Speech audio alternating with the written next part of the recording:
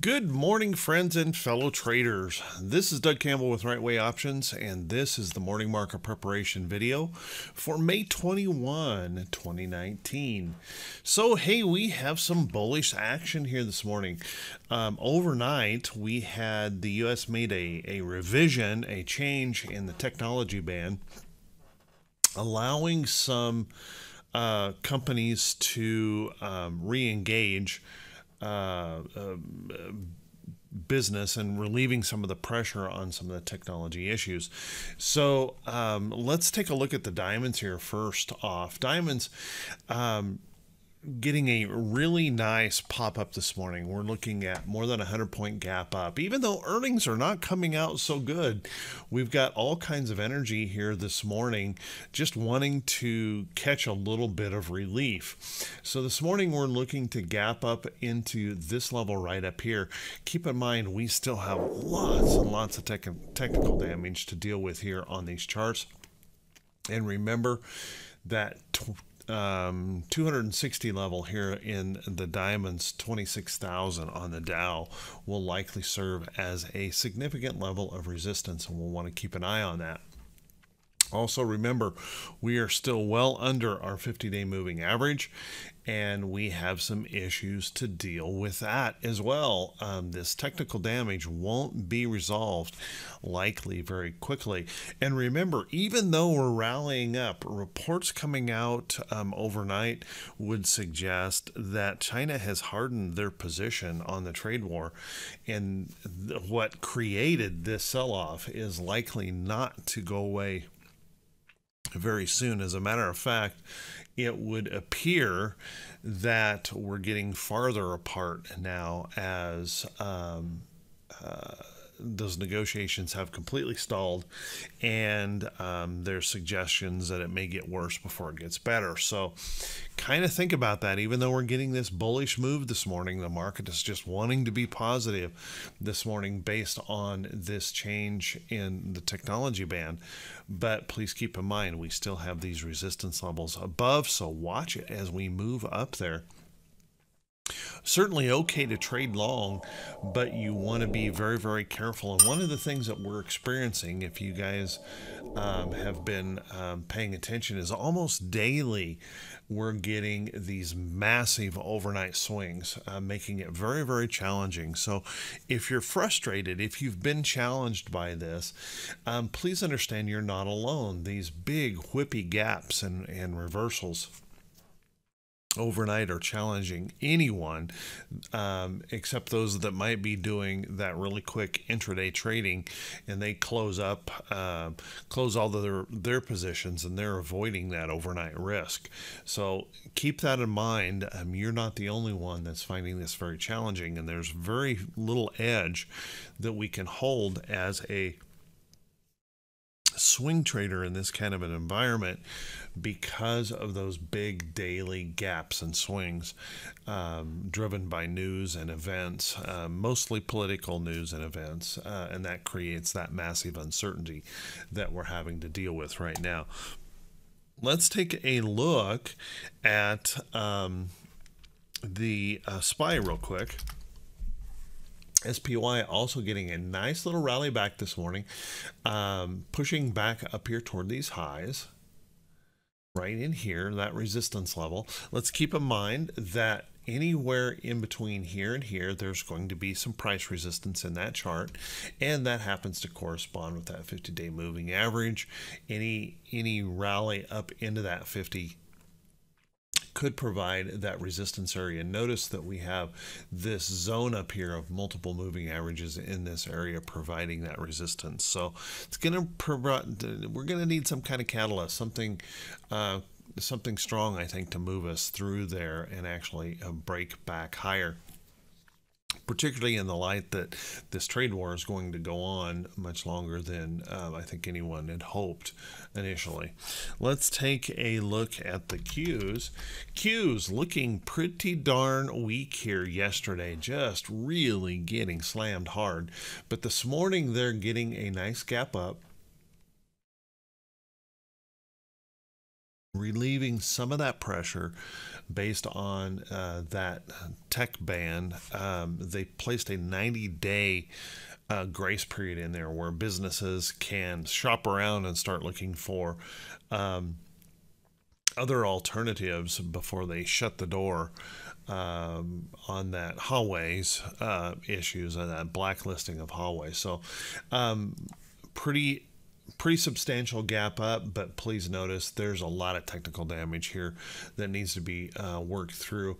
I think the line for me, we're not going to be bullish in the NASDAQ until we can cross and hold above that level. And even if that were to occur, please keep in mind that 50-day moving average is right there and providing some resistance in that chart. So watch that pretty closely. Let's take a look at IWM. IWM has just been the weakest of the indexes, and although it's gapping up this morning, I don't see any recovery here in IWM just yet. And if we take a look at these resistance levels, pretty substantial resistance levels that we are still beneath here in IWM, and this rally back up giving us a little bit of relief is nice, no doubt about it, but I think we're going to have to break back through this area and prove that we can hold it before we really start to repair some of that technical damage in this index. And let's take a look at this chart. We have all of our moving averages, the 50, the 200, the 34, the 20, the 8 exponential, all lining up in here, providing that resistance area. There's a lot of technical damage here in IWM, and I doubt that that's going to be repaired very easily, particularly in the light that trade negotiations are not moving forward at this point. Let's take a look at the VIX. VIX did a great job yesterday of just hanging right here. We had some fear obviously creep into the market there for a little bit, but we ended up pulling back on that by the end of the day, and you can see just kind of camping out right here on this level of support. Now this morning, this gap up open should send us back down below this level. That's a nice thing to see. We want to see some of that fear dropping out of the market. I got to be honest with you, I don't understand how that fear could be dropping out of the market, just simply because nothing has changed. But that doesn't matter. What I feel and what I think doesn't matter. What matters is what price action is doing, and if price action is going to move us back down here and fear is going to diminish away, we definitely have the potential to rally substantially in the market. So let that fear diminish. That's okay.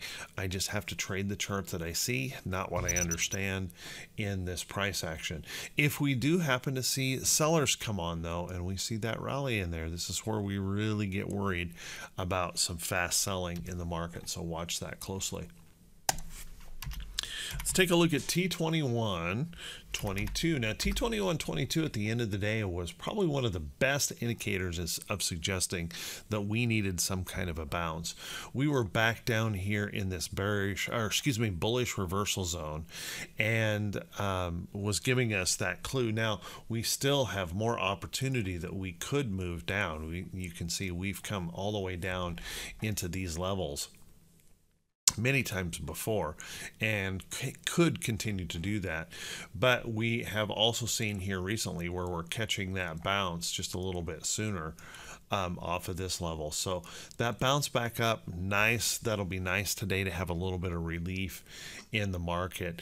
So we'll have to watch this by the end of the day and see how much that recovery has provided. If we bounce up into this mid area, just remember all that does is open the door for that potential that we could go both directions. So let's watch that close today.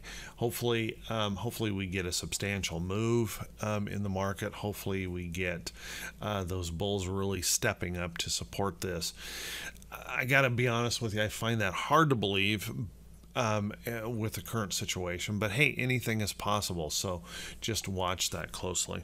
Let's take a look at our economic calendar for today. If we peer into the economic calendar, we do have a potential stumbling block today, but housing markets have been very, very strong, so this could be an actual catalyst to help us move the market even higher. and that is existing home sales here at 10 o'clock a.m. Eastern, so you'll want to keep an eye on that. Remember, we have this parade of speakers, Fed speakers, continuing to move through the market as we head toward these FOMC minutes coming up on Wednesday. Please keep in mind that markets can oftentimes just get really stale and stagnant. So after the morning pop, be careful chasing this morning pop just in case we see a pop and drop type pattern. But those housing numbers that come out at 10 could actually help inspire the market a little bit higher. So let's watch that closely if that number does happen to come in good. But then look for the market to maybe just kind of dry up. A lot of choppiness, a lot of back and forth, a lot of light volume trading as we start our waiting process for those FOMC minutes. We'll have to get through that and see how things go at that point. Let's take a look at our earnings calendar today. We had almost 80 companies reporting earnings today, a lot of retail this morning. Unfortunately, we're not getting the best results from that. If we take a look at Home Depot reported early this morning. You can see Home Depot is now slipping. They reported actually good, strong earnings, but they reported that their same-store sales were declining and some issues there with this weather season that we've had, just a very wet and nasty spring season, making sales diminish here just a little bit. So Home Depot not doing the best here this morning, falling a little bit lower. Kohl's also reporting this morning, big retail push in the earnings today. They are getting clubbed this morning with a major decline in Kohl's, not looking so good. JCPenney reporting today. They are also moving lower as retail starting to really struggle here. So that could be a clue for us, and just keep in mind that we're getting a lot of those reports right now that we're not getting that love in the market. So everything that this pop-up this morning is totally based on this little relief that we're getting in that 90-day extension, and it may be short-lived. So we'll be very careful as these earnings continue to show some real stress, particularly in that retail sector. Let's take a look at well, wait, before we take a look at some of the stocks that could be setting up and adding to the list, let me just take a moment to say thank you to everyone who takes the time to click that thumbs up button and leave a comment. You guys are just awesome. I truly appreciate it.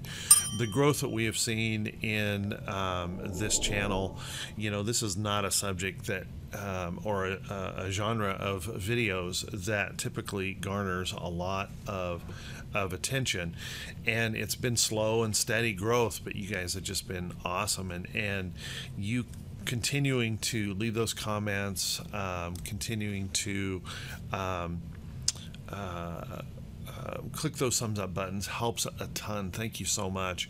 I didn't get a chance to answer those responses yesterday. I apologize. Things are just kind of crazy around here for me right now, but I will get back to answering those, and I thank you so much for those who do that. I appreciate it a ton. You guys are the best. So also feel free to share this video with any friends and family. Share it on Facebook or Twitter. It's open for anyone, and the whole purpose of this channel is to help traders do a little bit better job with their trading, and the purpose of these morning videos is to help everyone do a little bit better job with their preparation for the day, thinking about all the different aspects and avoiding the emotion of rushing and chasing into the market. Let's think about all the things that could affect the market today and how we should approach the market with a logical thought, rather than basing our trading on emotion and news reports and things like that. So let's take a look at some of the stocks that could be setting up that are looking just pretty darn good and have been holding up very well. Now, a lot of them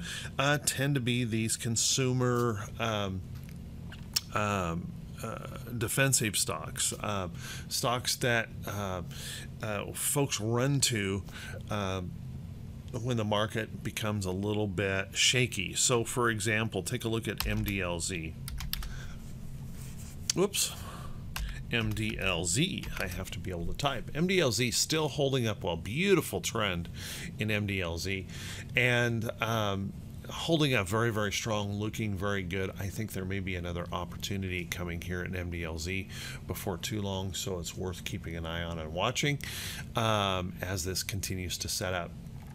These are all-time highs in MDLZ, and so blue sky above, anything is possible. Stay with the trend, let the trend be your friend, and just wait for the next entry into that trade. Take a look at Roku. Roku could be setting up for some upside move. Now Roku pulled back a little bit yesterday but recovered nicely. Now I would expect Roku could continue to move sideways toward this trend, but we can also have that occurrence where the stock changes the trajectory of its trend, and anytime in here we could get at that buy signal that moves us higher in the stock. Now keep in mind that we've got blue sky above here in Roku, and we could really move strongly if we start heading up, so watch Roku closely. Could be a really good chart to pay attention to. Let's take a look at a different kind of stock. This is called a rounded bottom breakout pattern. Notice that we've broken our longer term downtrend here on CNC, holding above a significant level of support. So we've rallied up, holding up there, and we're moving over toward our trend. It might be a good idea to keep an eye on CNC. And here's that rounded bottom breakout pattern looking at the moving averages. We're starting to get that nice little moving average convergence coming into play right in here, and if those buyers can begin to step up, this can move right on up, and we could see us tagging these levels up in here in a relatively quick period of time. So kind of keep an eye on that. CNC showing good signs of that rounded bottom breakout, and a great pattern to trade. As a matter of fact, I find the rounded bottom breakout to be one of the most consistently profitable patterns I trade, and it looks really, really good. Keep an eye on Disney. Disney is one that I want to get into after their announcement of their streaming service, and they moved up very, very sharply, very strong, and now they've pulled back, kind of consolidating here, getting a little light rest yesterday. I want to watch this fairly closely. If this can hold on to this trend right here, I want to see if I can catch an entry into this trade for Disney. Just keep an eye on that chart. Pretty nice potential in that trade, in my opinion. I could be wrong, obviously. And please let me stress that all of these charts that I show you in here are just ideas based on technical patterns and things like that. Every one of these charts must be evaluated. These are not a recommendation to buy, sell, or anything on these trades. Let's take a look at Ford. Ford, although it went through made some announcements that they're going to do some layoffs and part of their restructuring. Ford has a really nice pattern here, breaking above these resistance levels and holding in here nice and tight on that consolidation. So we want to watch this in here. This trend line here, I don't know if we have a chance of changing this trajectory of this trend and popping out of here, or if we're actually going to move and consolidate all the way back toward the main trend, and that is certainly possible. But anytime a company reduces its workforce, that usually means more value in the company shares, and so we could see this begin to rally up out of here. Might want to keep an eye on Ford. Take a look at stocks, defensive stocks like Coca-Cola. KO holding up quite well yesterday in this pullback. It's moved up very, very sharply, looking really good. Any kind of consolidation or rest that moves over toward this trend could set up that opportunity for more upside in the trade. And you could take that and just go right on through to the other soda companies. PepsiCo looking very good. PepsiCo didn't even flinch really yesterday in this move higher. PepsiCo looking very, very good. Any kind of arrest or consolidation over here toward this trend could certainly bode well for the stock. So watch it closely if that starts to back up or consolidate in here for the next opportunity in that trade. So great charts in a lot of different places. I want to also bring up XLU. XLU is an ETF, but XLU tried to break out yesterday. Those utilities are a place that people go in times of market uncertainty. So you might want to take a look at the stocks that make up XLU and see what's moving in there. There may be some opportunity in those trades. So with that, everyone, I want to wish you all a fantastic day. I want to wish you great profits. And thank you to everyone who takes the time to click that thumbs up button and leave a comment. I truly appreciate it. Everyone, take care of yourself. If you're struggling as a trader, if you're finding this market to be very, very frustrating, please understand you're not alone. Protect your capital. Wait for your edge to return. Remember, we don't have to fight the market. We want to protect our capital. We want to work with the market. And so give the market some time to settle down. Our edge will return if we're patient and wait for that. Everyone, take care. I wish you all the best, and we'll talk to you bright and early Wednesday morning. Have a good one.